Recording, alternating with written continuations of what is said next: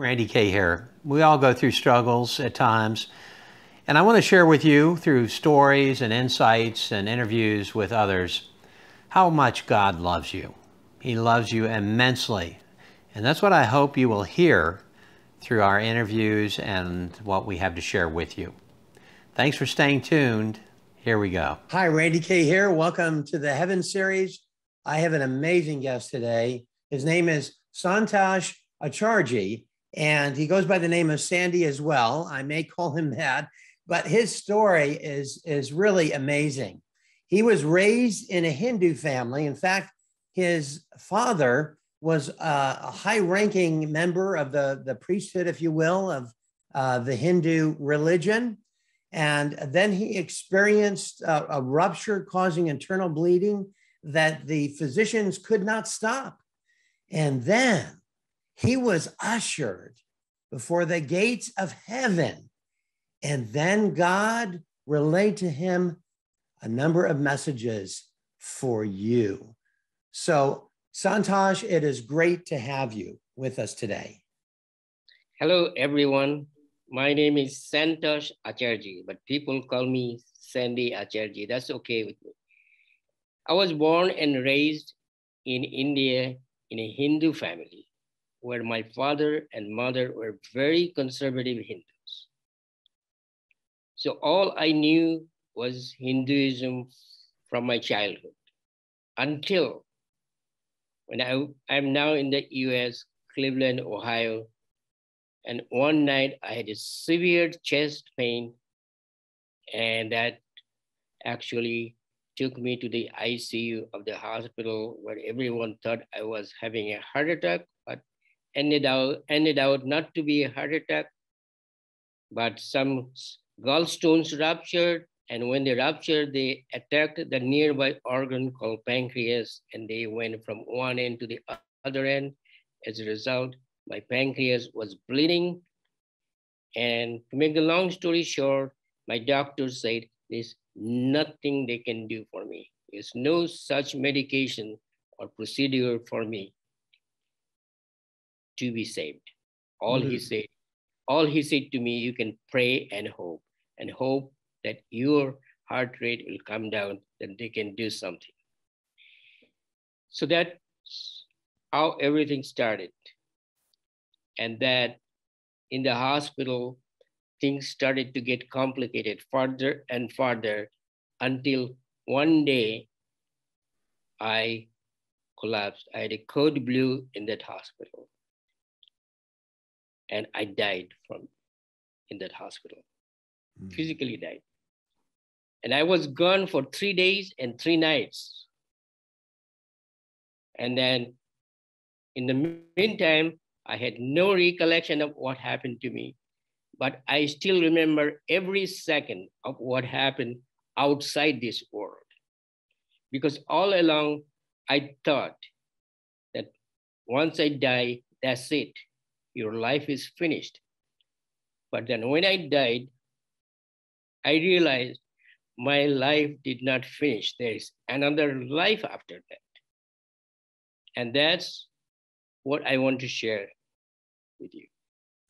Now, Santosh, at the time this happened, you were not a believer in Jesus as your Lord. You, in fact, came from a Hindu family, and not just a Hindu family, but one that was very, very high ranking within the Hindu religion. So tell us about your father actually raised you as a Hindu, and that's the state in which you entered into this experience. So tell us a little bit about that background, if you will. Well, my father was a very well-renowned and well-respected, Sanskrit scholar. Sanskrit is the original language where all the Indian languages come from, most of them. So he was a scholar in that, and not only that, he was very respected, well respected for the priestly activities that he used to do. He was a very honored person. So that's the background that I have. And my mother was a very strong conservative Hindu as well. But I took a different route. I went into the engineering field, technical field, and that took me from India to Germany for further training. And from Germany, then I immigrated to Canada, where I lived for many years. And from Canada, I was transferred to Brazil. And from Brazil, I went back to Canada. And then from Canada to US, where I got transferred. So I ended up here. But during my working life, I traveled almost all over the world.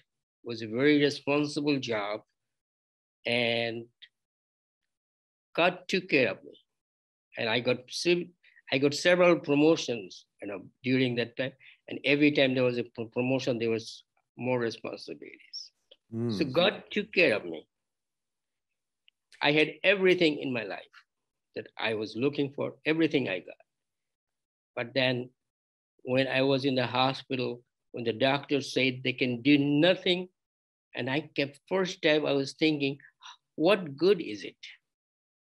What good is it?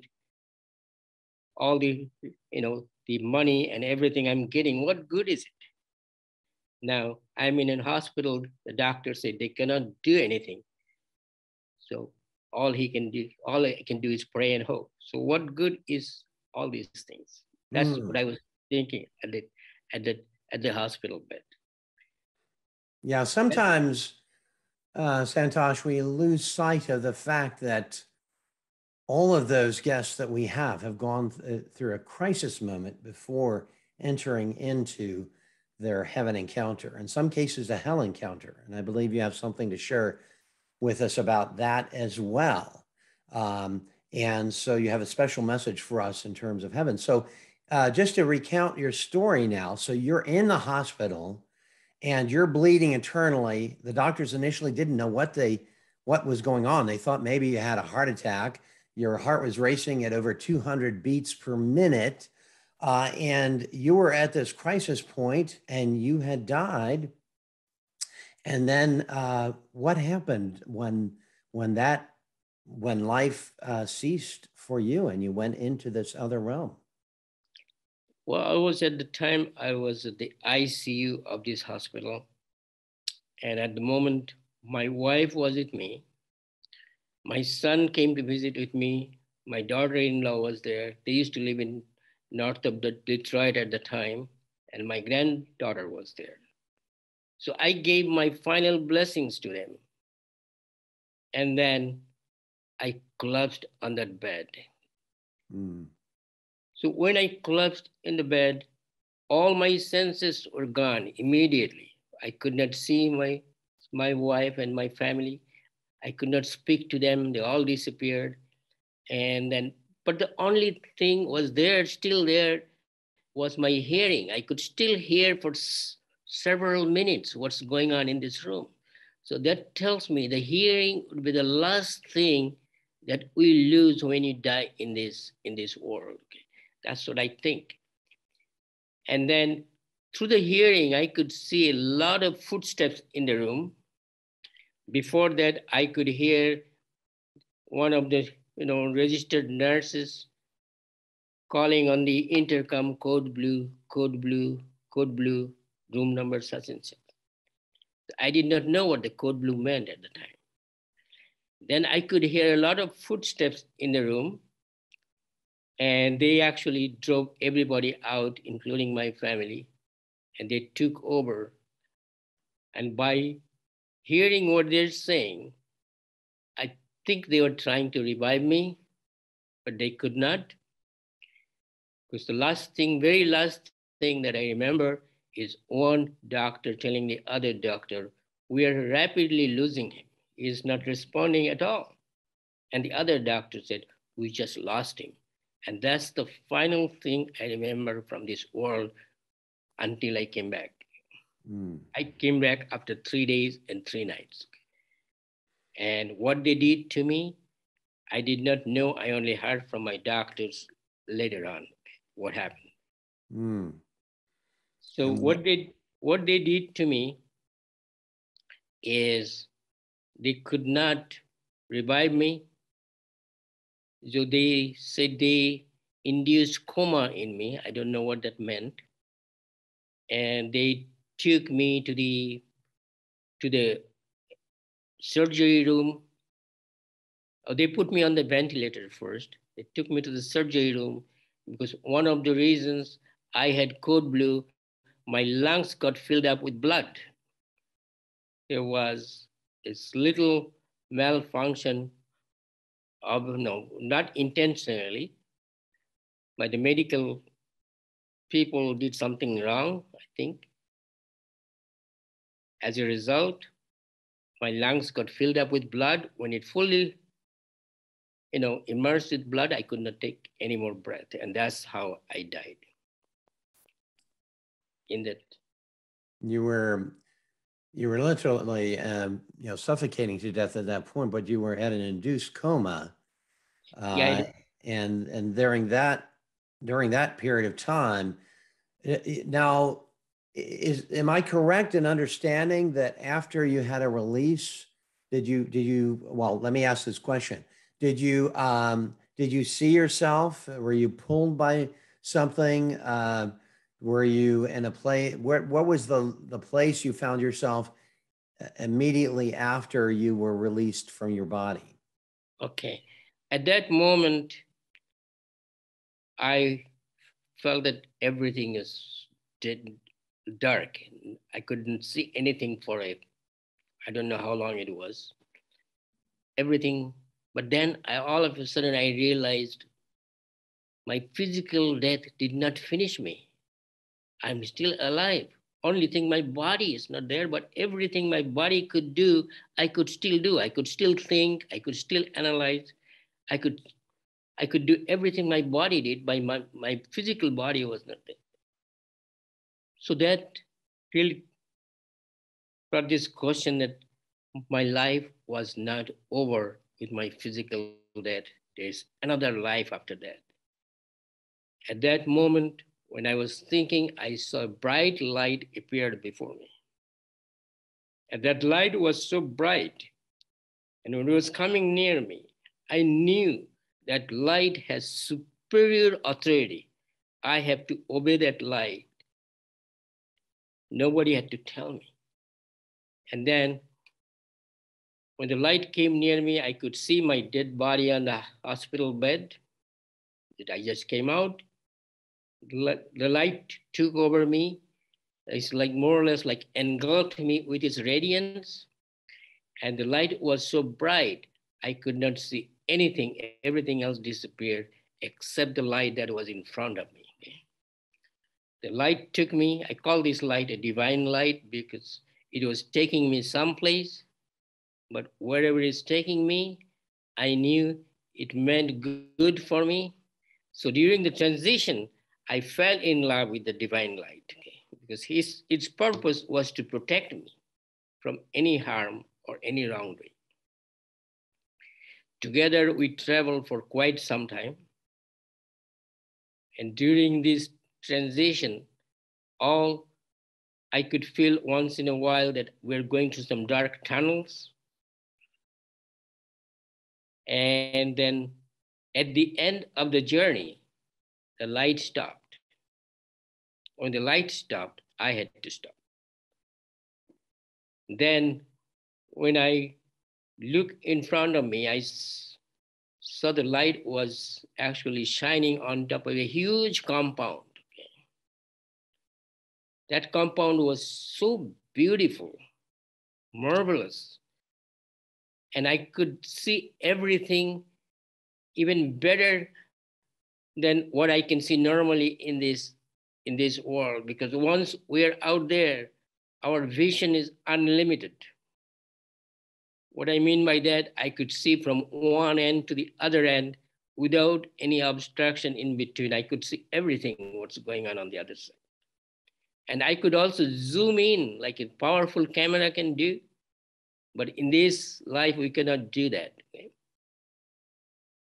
And then once the light stopped on that beautiful compound, and as soon as I saw that compound, I see there's many, many mansions in that. Beautiful. It's all surrounded by high walls. Okay.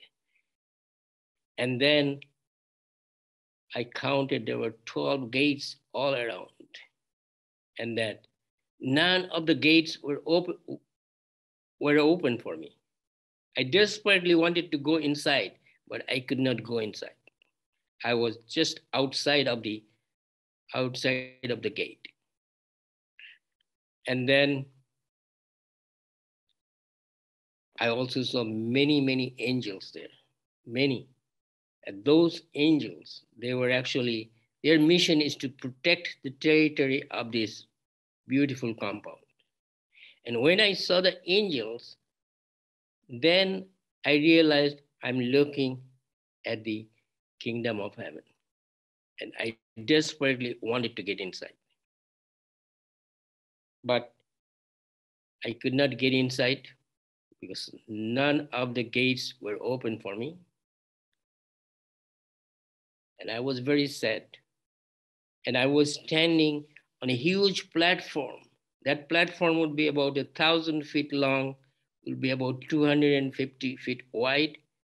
And I was on the extreme left end of this platform. My immediate reaction was, it seems like on a very high ground. How come this platform doesn't have any railing? What if I fall down? Where am I going to fall? So I looked on my left and I looked down below. Where I would fall would be enormous depth. And that was deep dungeon, dark world. There was no light there. And the place that I would fall was a burning lake of fire. That's where I was going to fall, from that platform. And that made me very sad because I desperately wanted to go in front into that compound, but I can't because all gates are closed. Only option I have is to dive down on my left into the deep dungeon dark world. And that wall down there is all abyss. You know what I mean by abyss? Once I fall down, I cannot climb up. That will be the end of it. And I was there. I want to go forward, but I can't. I cannot go back where I came from because that's a no-no. Once we leave this world, we got a one-way ticket with no return. Only option I have is to fall on my left.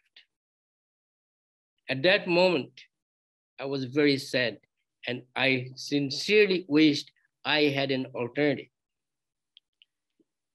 At that moment, I was looking on that platform.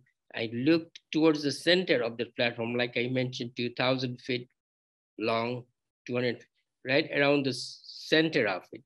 I see there is a 3 steps, like an altar. And on the 3rd step, I saw there is a huge throne. And that on that throne, it looks like somebody was sitting there. So when I looked up, lo and behold, that's where I saw the Lord Almighty, Lord Jesus Christ. At the time, I did not know that he was Lord Jesus Christ, but I knew he was the Almighty. Nobody needed to introduce him to me because I knew he was the Lord of everything. He was Lord of all. And then when I looked at his face only once, but I could not look at him second time because shame and guilt took over me, because up until then I've committed so many sins, and every sin that I committed was flashed before my eyes, and I was looking down below. I could not look at his face. I was looking at his feet, and I kept repeating the same thing over and over. Lord, please forgive me. Please forgive me. I committed so many wrongdoings in my life. Please forgive me. I was begging for his mercy. I was looking at his feet and I was shaking because I knew that would be the last day of my life. I had no other choice but to dive into that lake of fire. I kept repeating the same thing, Lord, please forgive me. I knew that at any moment I was going to dive. Then the Lord spoke to me. When he spoke to me, he had a deep, authoritative voice. But when he spoke to me, he spoke with so love and compassion.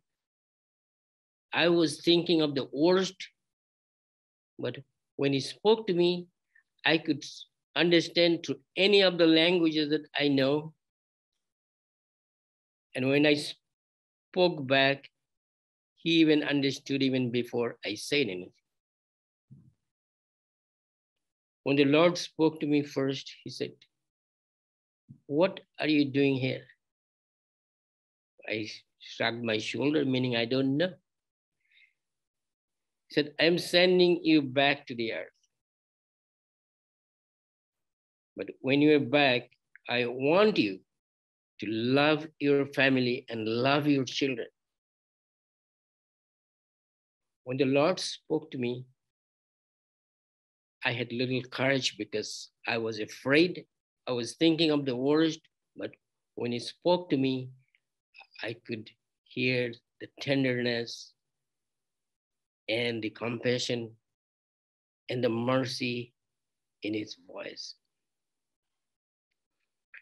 And then when I was looking at him, at his feet, right around on his left side, I saw there was a very narrow door, like a narrow gate.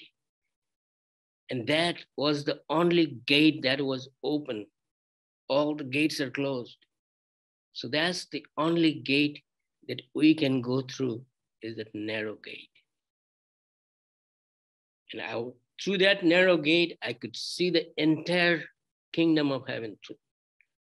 But I could not dare because the Lord was a giant. When he appeared to me, he was a giant. And I am this world, I'm only 5 feet 6 inches tall, and the giant is in front of me. How can I go through the door? I felt like running through the door, but I could not dare. I can only go through the door only if he lets me in. Otherwise, it's impossible.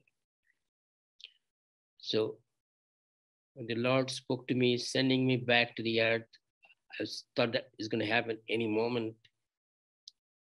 So I got some courage. I asked the Lord, I said, "Lord, please tell me when I go back, please tell me which church I need to join, which temple, which mosque, which synagogue, or any other place, because that's all I knew. Okay, where do you want me to go?"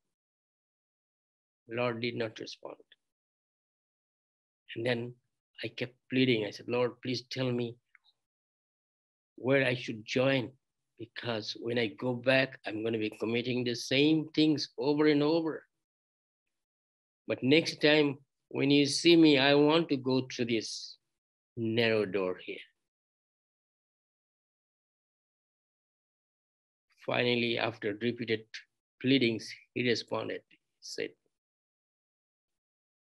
"I was asking for church and temple and mosque and synagogue or any other religious places." He said to me, "Those things are not important to me." I was shocked. All along, I thought you have to be a religious person to enter into the kingdom of heaven. But he said, "No, I want to see, I want an honest relationship.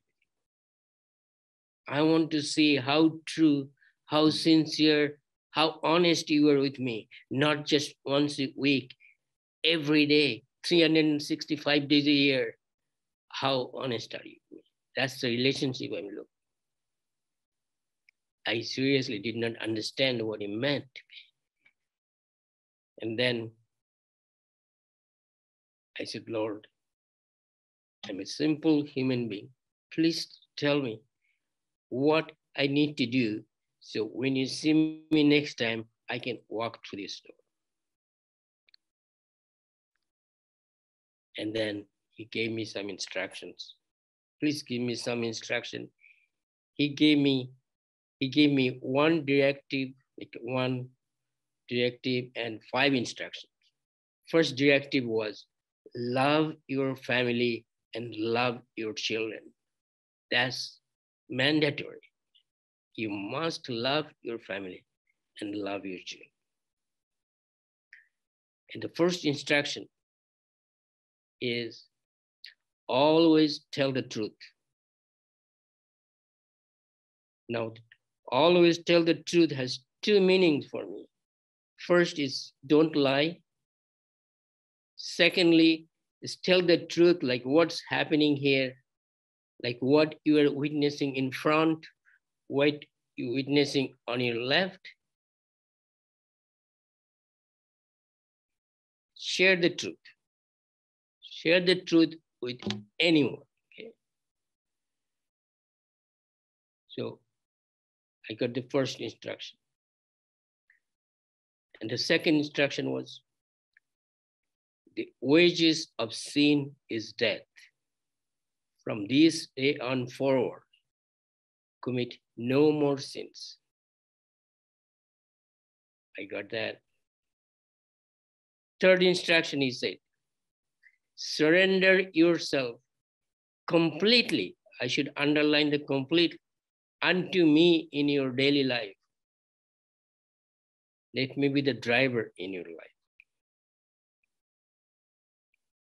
And then fourth instruction was walk with me. I did not understand what that meant because I came from a different background. Walk with me, the way I understand is walk in the same direction where the Lord wants to go. If it's going forward and I'm going backward or sideways, then we are not walking together. And the final instruction he gave me is always be kind to the poor, be generous to the poor. They need your help. Now, when you think of the always be kind to the poor, most often we think they need financial help only. No, not necessarily. People can be poor in many ways.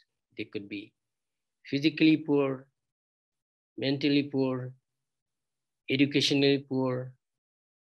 And these days, when I look at it, I see most people, even people that go in the church all the time, they're spiritually poor. They don't have the relationship that the Lord is looking for. So that's the message that he gave me. He also asked me later on, we talked for several, I don't know how long it is because the time, I don't know the time, how long he spoke to me. It seems to me like we talked for each other for a long period of time. And he also asked me to write 2 books. I said, Lord, I've never written a book in my life. He said, don't worry. You will write 2 books. So through his help, I wrote the books that and then later on, with the help of this, my friend here and this church here, they helped me to put the 2 books together. Okay? So that people don't have to buy the 2 books. And that book is now available in the market, is My Encounter with Jesus at Heaven's Gate. And that's the new name of the book. So that's basically what happened. Now, if you have any questions, I'll be very happy to answer them. Well, we will have your book listed in the body of this YouTube as well, so you can click on it. And you can read Santosh's story. Gone to focus, Santosh. I'm just mesmerized by your story. Just absolutely um, uplifting because God had told you, was it four things? I was counting them. Four things, I believe. Five That things. five things. Sorry, that He was telling you that you needed to do. But I can't get beyond the fact that you are standing before Him and Jesus Christ was not a part of any of your pre beliefs. That is what you Never. thought of. So, how did he reveal himself as the Lord Jesus, the Son of God? How did you know that this was Jesus? I did not know. Even from the beginning, I did not know that. I knew it was God, God Himself. But I did not know that I met Jesus because it was bothering me. Even though when I went back to work, I got additional responsibilities. They sent me from my first assignment was in China, where I had to go very frequently. And once the China project was finished, then my next project was in India. So I was busy with the work for a while, but it was really bothering me what actually I witnessed, because all the things that I witnessed there is no such thing in our Hindu scriptures. Okay? I was familiar with some of the Hindu scriptures, but I did not know. I was wondering why I did not encounter the Hindu gods and the goddesses and all these things that we know.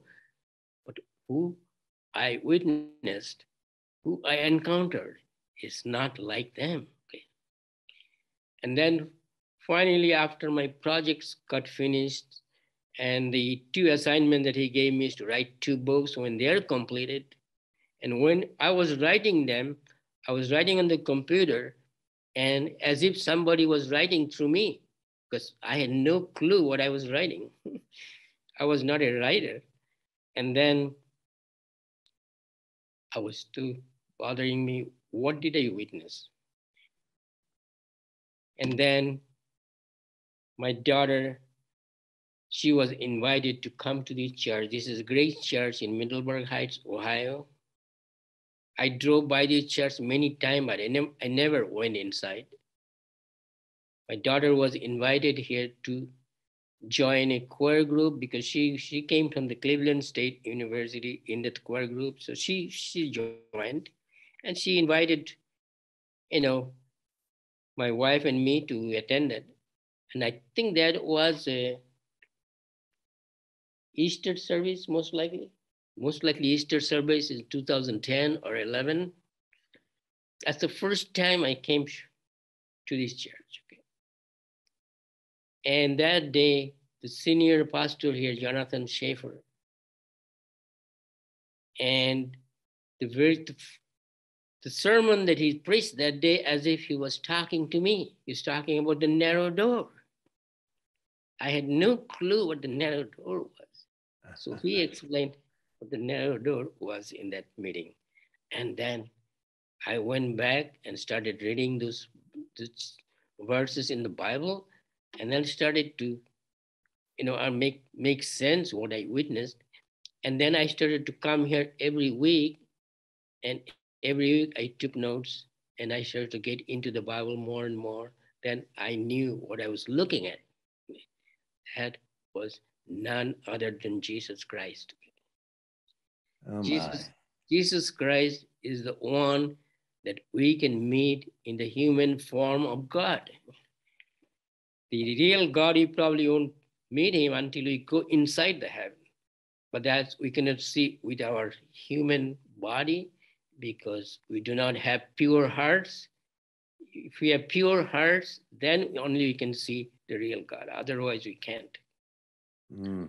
So, so That such an important point. I mean, I'm just just incredibly amazed at how God took you on this journey after revealing himself to you and saving you from the lake of fire, Santosh. And then you were invited to this church, and you saw the God that you had witnessed, that was not the Hindu gods with all of these, and we've seen pictures of them with multiple arms and kind of these faces that are very unlike the human form. And you saw them finally, and you saw the narrow gate, and of course that's within the Bible. That those are entering into heaven enter through the narrow gate. So you were correlating, that is, you were taking all of these things that you were learning in the Bible, and you were ascribing those, that is, you were associating those with the God of Jesus Christ. That's incredible. That's incredible. What? Sorry. Please. No, please go ahead. All I can say that God is so merciful, so gracious, and He's desperately wants anyone from any religion, any culture to come to Him and ask Him to forgive him or her. And He's waiting for us. Yes. But without His mercy, without His blessings, we can do nothing. We can have nothing. Nothing I know, because everything I had, none of those things went with me. Nothing. When I left this world, nothing went with me. Not my family, not my money, anything, not my job, nothing. And that's going to happen to each and every one of us. So we still have time, that we can come to the Lord, ask for His forgiveness, ask for His mercy. Yes. And everyone will get it. Everyone. Absolutely. Santosh, I've got to ask you a question. Going back to your experience where you are on this platform, and you told us the exact dimensions of the platform, which is in and of itself amazing. But you are seeing below the lake of fire, and you're seeing in the distance this huge figure you knew to be God, this authoritative figure. And you were seeing these gates, one of which entered into the space in which God resided. Why do you think now that God saved you from that destiny that might have been awaited had you not followed the truth, which God had told you to do? Why do you think God had preserved your life? You could have very easily have died and not returned. Why do you think you were saved? Well, two things. First thing, His very first commandment to me is love your family and love your children. So love, in my interpretation, is the name of God. He is love. So if we cannot love my family and love my children, I cannot love God. And the second thing is love your neighbor who is next to you. The neighbor doesn't mean the next door neighbor. It could be who is around you, okay? Where God placed me with my wife, my children, whoever, wherever I come to church, whoever is next to me, love them as they are. Okay? I'm not here to change other people. I'm here to change myself. That's Yes. It's a profound message, Santosh. And I think in particular, God, knowing all things, knew that you would bring that message home.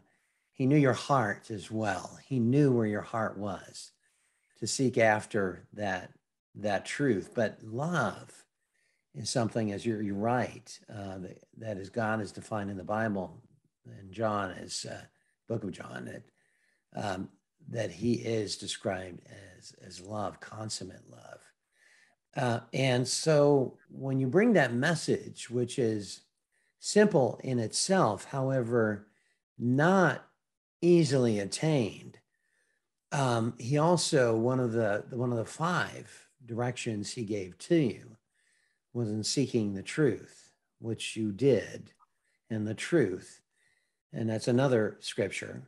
And you shall seek the truth, and the truth shall set you free. John 8:32, I believe.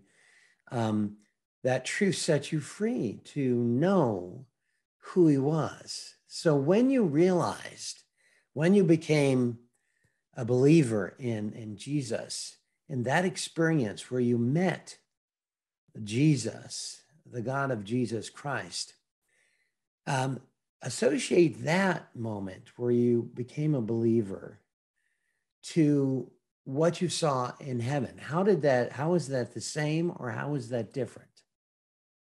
I could describe that as an internal peace.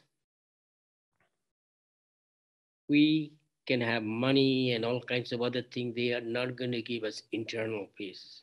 Internal peace and happiness and joy will only come by surrendering to Lord and knowing him one on one, surrendering to his mercy, to his grace, to his direction, to his guidance. But in this world, we like to do everything on our own, and that's why you get in trouble. So Mm. you don't ask for his guidance, his direction, which direction I should go, what I should do. If we want to do that, he is there to help us all the time. Because I am spending not a lot, but considerable amount of time one on one with him. And over the years, I see how real he is. He has responded to all my prayers up until now. And that's what I like to share with you is some people think I committed sins, he forgave me, but I can commit again and he'll forgive me. I don't take it that way. I take it this way that love your God with all your heart, all your soul, with all your strength and all your mind. Now, if you love God, will you commit a sin? Mm. You're not going to commit a sin if you love him. Right. And that's the purpose of us for coming to a church is to love him. Okay? So if you really love him, you're not going to commit a sin. So question of sin doesn't arise if you really love him. If you don't love him, yes, the sin Mm. comes in nature. So true, Santosh. And I have a question regarding your family. And you mentioned your daughter inviting you to church. Um, were your family members at this time? Did they know Jesus as their Lord and Savior? Were there still some who were believing in the Hindu religion? All, all my family members are still Hindus in their heart because they don't know the Lord, because they didn't experience what I experienced. And this is something that I cannot really force upon somebody else. They have to do on their own. So I can only guide them if they want to hear. But yes, some of my family members probably don't want to hear. Okay. If they don't want to hear, whatever I say is going to go through one ear and will come out the other ear. Mm. So I left everything up to my Lord. And I Yes. know when the Lord said, love your family and love your children. So if I love my family, love my children, and I surrender everything to my Lord, then everything is up to Him. He Yes. will take care of it. So true. You know, Santosh, we had interviewed a person who recently who had been raised in the Buddhist religion and went to the Buddhist temple as a child and actually shared Buddhism with his friends. And he came to know Jesus when he really didn't know much about Jesus at all, outside of maybe he had heard the name and came to know Jesus. And that's one thing that, as people have shared with us, like yourself, who have come from different religions, not grown in the Christian faith, that have realized this God of love, the one who had, Jesus, that is, that would hang from the cross for those who actually despised him at the time, many of whom despised him. And he said, forgive them to the Father, for they know not what they do. And you know, we can't help but think that no other God would do that. No other God would sacrifice himself for those who despised him, if only they would surrender to the Lord Jesus. And you know, those who say that you know, all beliefs, all roads lead to heaven, you know, I think have to come to terms with Jesus, what he said himself, and that is, I am the way, the truth, and the life. No one comes to the Father but through me. It wasn't that he was, you talked about the narrow gate, the narrow path into heaven. It wasn't that he did not want to save. In fact, the Bible tells us that God desires that all would be saved. It was that there's just one way to get there. There's one way. Heaven is pure. Heaven is God's domain. There's nothing in heaven that is corrupted. There's nothing that is sinful, nothing that is evil. And for those of us who know Jesus as our Lord, who have been sanctified, that's a fancy religious term for that we have been purified, if you will, by the Spirit, the righteousness of Jesus Christ, such that when we enter, our spirit is released into heaven, that we are made pure through Christ. And that's hard to understand or comprehend, but you understand, for those who have been either at the gate or passed through the gate, that you cannot bring impurity into heaven, or else all of heaven would be made impure. And that's just a fact. That's just the way it is. And that makes common sense, I think.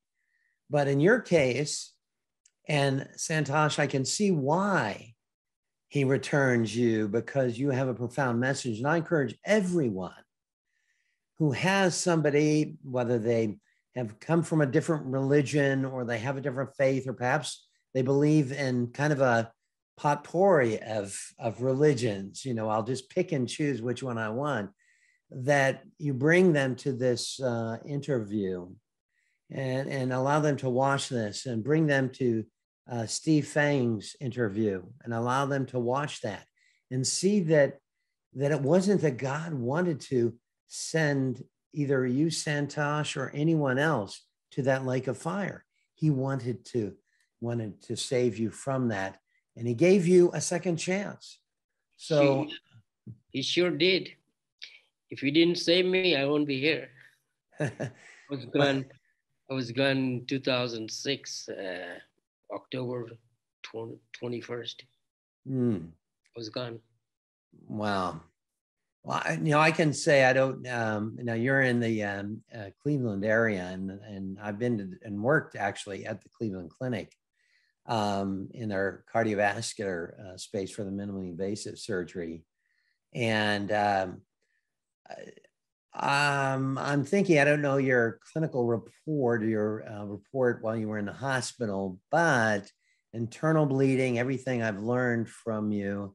Internal bleeding, pancreas is bleeding, heart rate accelerated. There's no way to intervene at this point, certainly pharmaceutically. and surgically perhaps, but then there would be further bleeding and then, that, so there's no medical intervention outside of God's intervention, really, that I can think of, at least from knowing what I know, that would have saved you. You had a miracle, didn't you? Yes, yes. There's no doubt about that. No doubt. Yes. And you are a walking miracle today. And I don't know how much longer I'll be here, but it's whenever he calls me home, I'll be happy. I'll be happy to see him again. And hopefully that he will let me go through that narrow door this time. Yes. Oh, well, I think you can be assured of that. You're headed through those gates of the narrow road to meet your loving God. Santosh, I've got to ask you, because each of our guests was returned, I believe, for a specific reason. Now you've articulated, you've expressed, that is, the 5 things that God told you to take back for each of us, not just for yourself. But oftentimes there's a message that God has for those of us who have been returned. And so I'm going to ask you this question, Santosh. What is that, if you were to single out one message that God sent you back to convey to those who are watching or listening to this, what would that be? Love one another. Love one another. I know we have a lot of differences in religions, cultures, skin colors, or whatever. Love one another. Love is the only thing that can save us. Nobody else can. Yes. I didn't want to interrupt you there. Was there anything else, Santosh? Well, yes, everything. I like to appeal to anyone from any religion, any culture. Come to the real God, that is Jesus. Nobody else is out there. Where else can you find a God who come down and give his life for us so that we can be free and we can be saved? Nobody else has. Only God can. Nobody else. Yes, absolutely true. And I don't think any one of us should feel that we're being exclusive, although certainly it is exclusive, because you have to know Jesus to enter through that narrow gate. However, the exclusivity is not by virtue of God not wanting people to go through that gate. He wants all of us to be there, every one of us. Yes, absolutely. But there's only one way. Choice is up to us. Yes. Just maybe 1 or 2 more questions, and then we'll pray, because I know there's some here. And again, I'm encouraging you, please, to bring your friends, family members who don't know Jesus as their Lord and Savior, because we're going to be giving them an opportunity. And if you're watching this now and you don't know Jesus as your Lord and Savior, we're going to pray with you so that you can be assured that you will enter through that narrow gate and that you will not enter into the lake of fire. But a final question or two, Santosh. When you looked at this God, and you had been introduced in the Hindu religion, gods, plural, who were of a strange nature. I mean, I've looked at, the drawings and the statues and what have you, and it kind of gives me the EBGBs. So when you look at this God, when you looked at this God in heaven, how did he appear? He appeared to me as a giant. He was sitting on the judgment throne where I was, on that platform. On the sitting position from where I was about, from where I was standing to where he was, would be approximately 600 feet. distance. So at that distance, when he was sitting, he was appearing to me like about 35 to 40 feet in his sitting position. Okay. So when he would stand up, like normally when he sit, it'd be probably about 2.5, 3 feet from the floor, 3 feet. So when you stand up, probably 5.5, 6 feet tall. So when he was sitting down, he was 35 feet. So when you stand up, it'd be at least 70 feet tall. So he's giant, and I'm 5'6". I'm nothing, you know. So how can I fight a giant? You cannot. You cannot fight a giant. I felt like running and going to that open narrow door. It just doesn't happen. We can only go to the narrow door only if he lets us. Otherwise, he cannot. So Yeah, he said that oftentimes people try to define the appearance and dimensions of God and what have you, and we know about the Trinity, God the Father, the Son, and the Holy Spirit. We know about that dynamic where they are one. They are referenced as we in the Bible in Genesis, the book of Genesis, and we know about that. We don't fully understand that dynamic because it's exclusive to God. But when we have descriptions of God, when we have descriptions of Jesus as being familiar and yet mighty, there is a revelation that God has, I've noticed, to those who have had experiences in the afterlife that is familiar, that is appointed for them only. That is how God reveals himself to them, is specific for how he wants to reveal himself to the person. That's so there should be no confusion as to, some people say, well, his eyes were brown and blue and all of that stuff. I think we need to get away from that and really focus on the majesty, the almightiness, and also of God, and also how he reveals himself as he needs to reveal himself for each person who is presented to him. Same God, but he is revealed in the three persons, but he's revealed in a way that we need to see him. That's true, but at the end, I like to suggest that everyone takes my Lord as gracious, graceful, merciful, and willing to help, very kind, generous, loving God. My God is not that's out there to take control of you. He wants us to be humble, like an obedient son. Obedience. He wants us to be like his son Jesus. He wants us to be like him. So I'm glad you said that. Yes. If we can imitate the life of Jesus in me, we're going in the right way. Well, you're a very humble man, Santosh, and you exude those characteristics of our Lord. And I'm glad you said that, because I don't think there's any other expression of God in any of the other religions that can express that consummate, that total love as in Jesus. The second question I had for you, Santosh, and then we'll get to a very important part of this final closure of this interview. And that is, you were on the platform, you saw God in the narrow road, the gate. There were a number of gates, but only one led to heaven with God. Down below, you were seeing what you called the lake of fire, which we would ascribe to hell.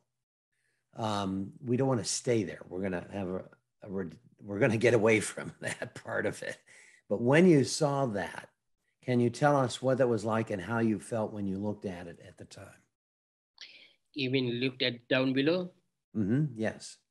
I was so afraid, so scared that where I stood right at the edge of the platform, I immediately went 2 steps on my right so I don't fall down. It was so scary.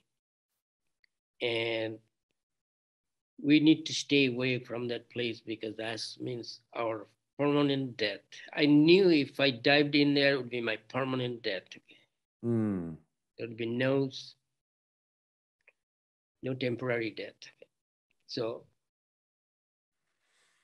and I would again make an appeal to anyone from any culture, please, please come to know Jesus. Please surrender yourself. He is unlike any other God that we know. He is here to help us. Please come to Him and ask for His forgiveness. There's not a single person in this world that has not committed any sins. And that includes me. And the very first thing we learn is how to tell lies. Why do I need to tell lies? I don't need to. Be sincere, be true, be honest. You don't need to tell lies. So there's not a single person who is not guilty of committing any sins. And with even one wrongdoings, will this allow us to enter into the heaven? Because, like you said, the heaven is a pure place. There's no room for any impurity there. No room. So even if we committed one sin by telling lies, how are you going to get rid of that? You can't get rid of it. Yes. Only way we can get rid of it by nailing it on the cross, where Jesus took that sin away from me. Yeah, there's no way of self-purification or of no number of lives that can get us to a point of perfection. Only one person can do that, and it's only through So the religions, Jesus' righteousness. I'm not against the religions. Religions are trying to make us perfect, but that's not good. Yeah, and that's not good. Yeah, and I was an agnostic. I was, the people that know my story, I actually tried to disprove all religions at Northwestern University and to try to find fault with them. And that was the one that really got me as an agnostic, one of the kind of the knockout factors, if you will, Santosh. And that is, I thought, I can't possibly undo my way of thinking entirely.